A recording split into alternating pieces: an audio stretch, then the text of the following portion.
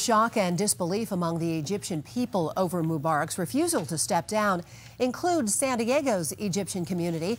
KUSI's Ed Lenderman is here tonight with that part of our coverage. Ed? Sandra, we were at the San Diego Islamic Center at midday for the speech and the stunned reaction during and afterward.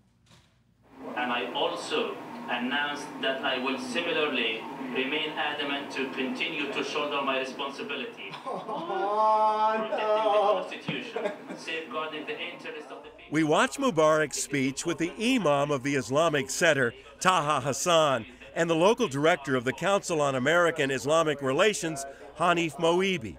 Amid their catcalls, there were figurative slaps to the forehead. And as the stunned crowd in Cairo began to chant, "Leave, leave, leave." Dictators are blind and deaf, and they don't see the reality, and they don't hear the voice of the people. Legal professional and professional. It's just unbelievable. Look at it. It is really insulting my intelligence. Later, after midday prayer, Egyptians who worship here expressed the same disappointment.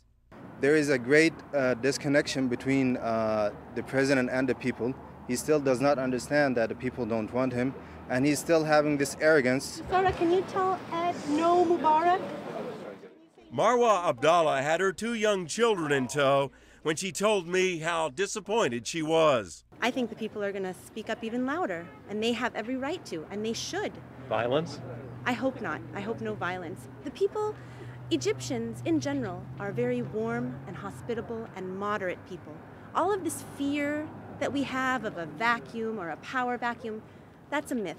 Mohammed Abu Rama agrees that while the disappointment runs deep, I think this will push people even to stand up further and to continue these demonstrations and this revolution until they get him out of the office. It's interesting that everything we're hearing from the crowds in Egypt tonight, that Mubarak treated us as if we were children, is exactly what we heard at the Islamic Center. It's the nature of demagoguery, said everyone with whom we spoke. Ed Lenderman, KUSI News.